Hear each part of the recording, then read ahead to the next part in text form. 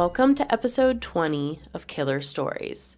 I'm your host, Bobbie Holmes. I'm going to apologize right now because I'm feeling a little congested and I'm going to sound super nasally today. This is the last episode in October, so the pressure was on to pick a really creepy story.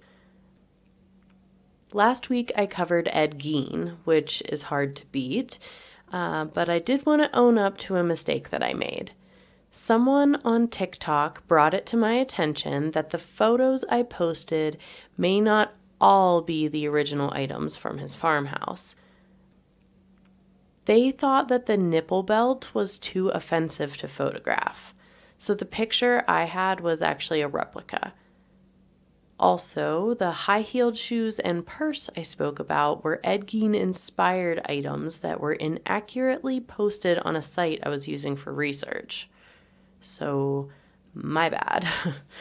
The face mask of Mary Hogan and the corset bodysuit were legit photos. I try really hard to be accurate with my research, so I'm bummed I messed that up. This week, I'm talking about events from the LaLaurie Mansion in New Orleans, Louisiana. This story is extremely graphic and sadistic. If you have a weak stomach, you might have a rough time with this one. Marie Delphine McCarty was born March 19, 1787, into a rich New Orleans socialite family. At this time, her uncle was the governor of the Spanish-American provinces in Louisiana. Her cousin was the mayor of New Orleans from 1815 to 1820. So, a pretty hoity-toity family. In this era, just about everybody with money had slaves. In 1791, the Haitian Revolution started. It was an uprising of slaves against their owners in Haiti. Now, this type of revolt doesn't usually end well for the slaves, but in 1804, Haiti became free from slavery, which is amazing, like so ahead of the times. This caused fear in the southern U.S. People didn't want their slaves rebelling against them and starting a revolution. The result? People with slaves became very harsh with their punishments. Like sadistically harsh. This happened when Delphine was just a young girl, so she spent her whole life witnessing her family abuse their slaves. In the year 1800, Delphine married her first husband when she was just 14 years old. He was a high-ranking Spanish officer. I'm not even going to try to attempt pronouncing his name. It's like 10 names long, and my Spanish sucks. In 1804, Delphine became pregnant with their first child. Her husband was promoted to Consul General for Spain in the territory of New Orleans. The two were traveling to Madrid when suddenly he died. Just a few days later, Delphine had their baby, a girl she named Marie. The now widowed Delphine and her baby headed back to New Orleans. In 1808, Delphine remarried. Her second husband's name, slightly easier to pronounce, a wealthy lawyer named Jean Blanc. They had 4 children together. Are you ready for this? Marie-Louise, Louise-Marie, another Marie-Louise, and a boy named Jean-Pierre. Maybe it was common to name multiple children the same name in these days, but this sounds confusing as hell. I only have one child and I still call him the dog's name half the time. I don't think I could keep straight that many Maries. She became a widow once more when Jean Blanc died in 1816. Another mysterious death. I can't find a lot of info on what exactly happened to either husband. But the life expectancy was only like 30 to 40 years old in the 1800s. So who knows? In 1825, Delphine married her third husband, Dr. Louis Leonard LaLaurie. It's a lot of L's. He was actually quite a bit younger than Delphine and very attractive. The truth was, this marriage didn't happen because they were in love. Louis only married her because he had gotten her pregnant, and he was not excited about it. He had written a letter to his brother stating that he made a mistake by sleeping around, and now he was forced to marry, quote, the worst woman in town. Louis was a physician and also in the Creole socialite circle. The two never really had a good relationship and didn't spend much time together. In 1831, Delphine purchased a corner lot on Royal Street and began the process of building a mansion. She did this all on her own without any involvement from Louis. It was enormous and took over a year to complete construction. The mansion was a central location in New Orleans, and they frequently hosted fancy socialite parties. Louis lived in the mansion, but in 1832, Delphine filed for separation from bed and board from her husband. Even though he didn't live there any longer, he still attended the socialite balls with Delphine. They built living space for her slaves. I'm curious as to how many slaves one family needs. The LaLauries must have had quite a few because from 1830 to 1834, there were 12 reported slave deaths at their residence. It doesn't state if these deaths were from disease, natural causes, or other reasons. One documented death was 12-year-old Leah. Supposedly, Leah was brushing Madame LaLaurie's hair. Now, we have all brushed our hair before. It's not always a perfect pass. Sometimes you hit a knot and it tugs at your scalp. Well, that's exactly what happened when little Leah was brushing. Madame LaLaurie became infuriated with her for pulling her hair and jumped up and grabbed her whip. Leah was terrified and started running down the hall away from Delphine. She ran as far as she could but kept going up and up until she was on the roof.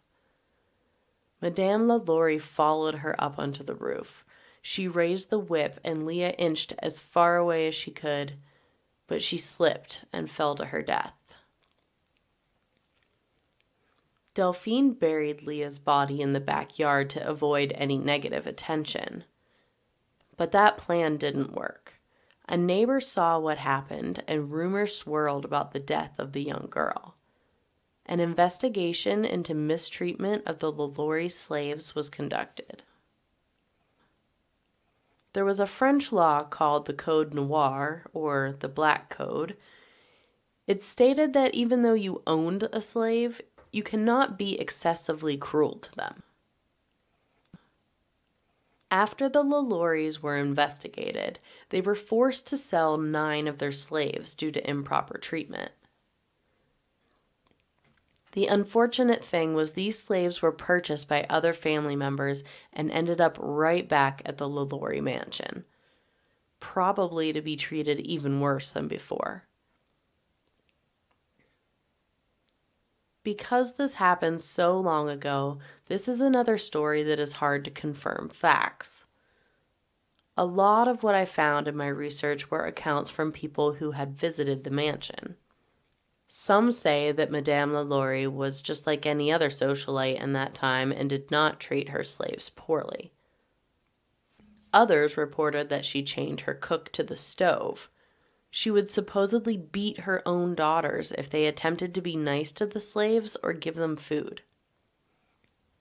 Leah was not the only slave who fell or jumped to their death. there was a man who was so scared of his severe punishments that he jumped out of a third-story window. That window was cemented shut and still is to this day. I'll post some pictures of Madame LaLaurie. Well, more like depicted drawings. There aren't any actual photos of her, as well as the mansion on my social media. April 10th, 1834. The LaLauries were hosting another fancy party. They went all out with a 4-course meal and even had an orchestra. While the attendees were enjoying their hors d'oeuvres, smoke started filling up the ballroom. Firemen and police showed up and discovered that the fire started in the kitchen. To their surprise, there was a 70-year-old black woman chained to the stove by her ankle. She admitted that she actually started the fire on purpose. It was an attempt to kill herself. She wanted to be put out of her misery. Every day she was chained to the stove and beaten. She knew that the slaves that were taken to the attic to be punished were never seen again. She would rather take her own life than die at the hands of Madame LaLaurie's torture. All the party attendees had fled the building once the fire was discovered. They asked Dr. LaLaurie who was helping the slaves. He responded, quote, "There are those who would be better employed if they would attend to their own affairs instead of officiously intermeddling with the concerns of other people." End quote. Dude, they're just trying to get everyone out safely. That's their job. The police asked Madame LaLaurie for the keys to the slaves' quarters so they could evacuate. She refused to give them the key. What are these two hiding? Over 2,000 townspeople had flocked outside the mansion to see what was happening. They had heard of her abuse on the slaves, and when they found out that she was denying the key, they formed an angry mob. They barged into the house and broke down the door to the slaves' quarters. What they found locked in the attic was beyond anyone's horrific imagination. There were 7 slaves chained to the walls. Some you could tell had been there much longer than others, skin and bones, and on their last breath. There were even reports of corpses still being kept in the attic with the current victims. Maybe that was an act of torture in itself, showing the slaves chained up what their future holds.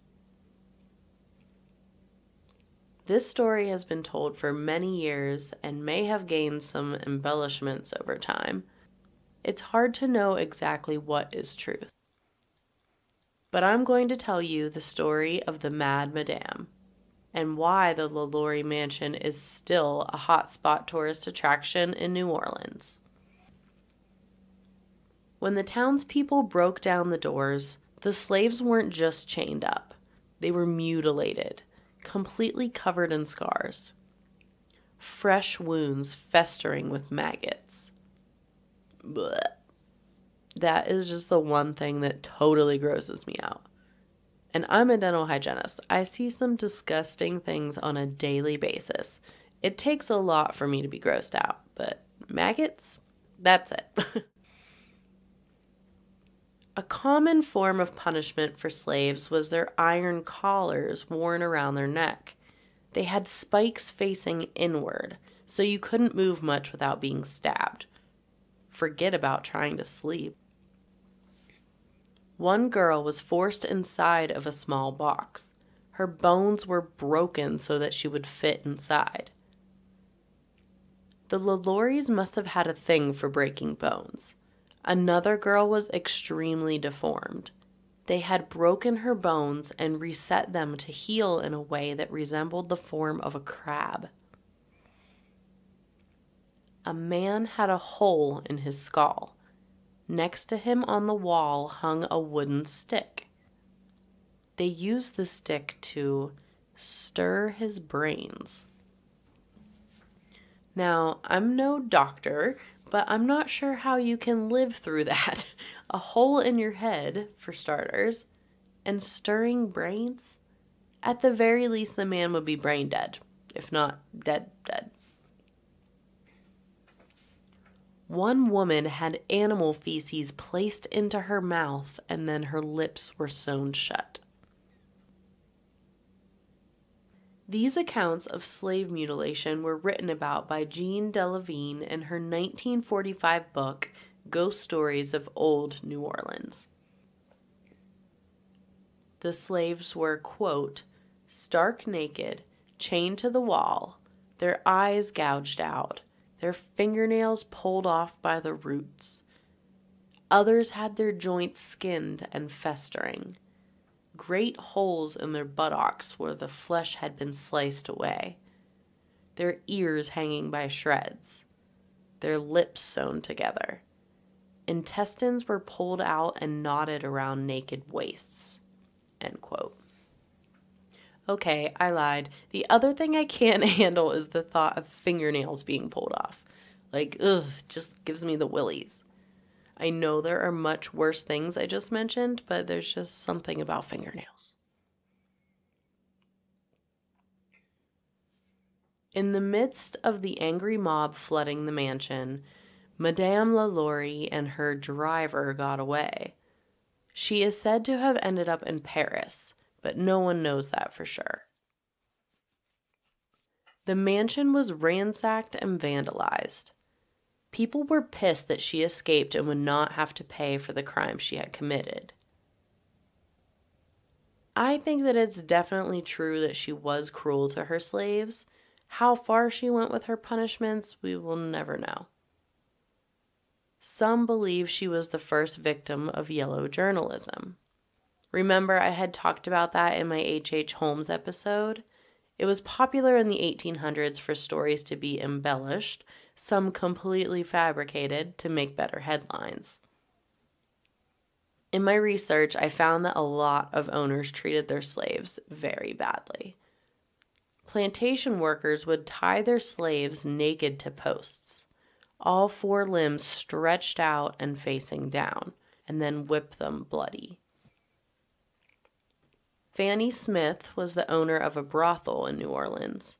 She branded 2 young boys with hot irons. There's another story of a slave owner who whipped a breastfeeding woman over 100 times with a wet leather strap.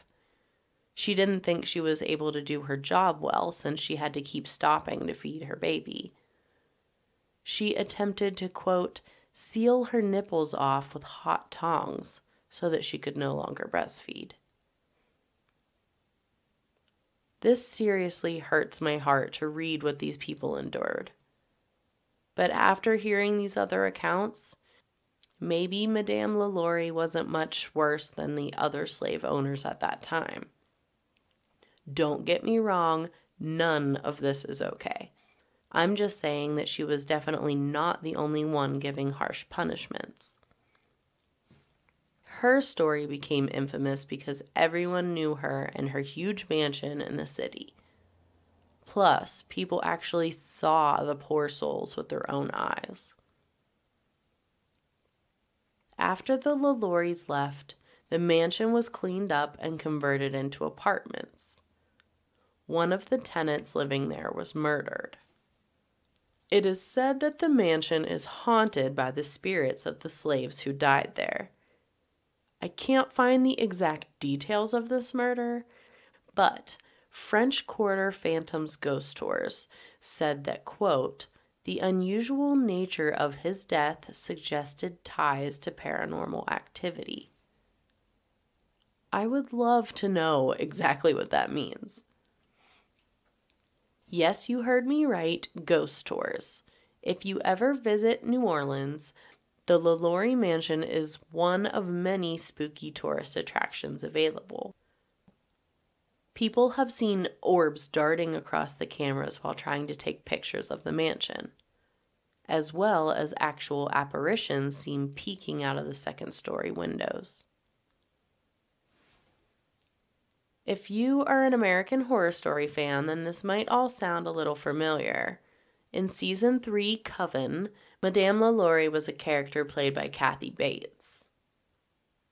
However, American Horror Story put their own little spin on it. I actually haven't watched that season. I'll have to take a break from true crime and watch a little spooky fiction again. I really enjoyed Season 5, Hotel, with Lady Gaga. Well, that wraps up today's episode. You can find the source information used listed on the show notes. If you are listening on Apple Podcasts, press pause and go leave me a 5-star review. It really helps with visibility of my podcast. Show your love and help support the show by giving a donation. buymeacoffee.com/killerstories. You can follow me on Facebook, Instagram, and TikTok at Killer Stories Podcast. Twitter handle is at Killer Stories PC. My email for story suggestions is killerstoriespodcast@gmail.com. The website for listening is killerstories.buzzsprout.com. If you're enjoying the show, please share it with your true crime loving friends. Thanks for listening. Until next time, this has been a killer story.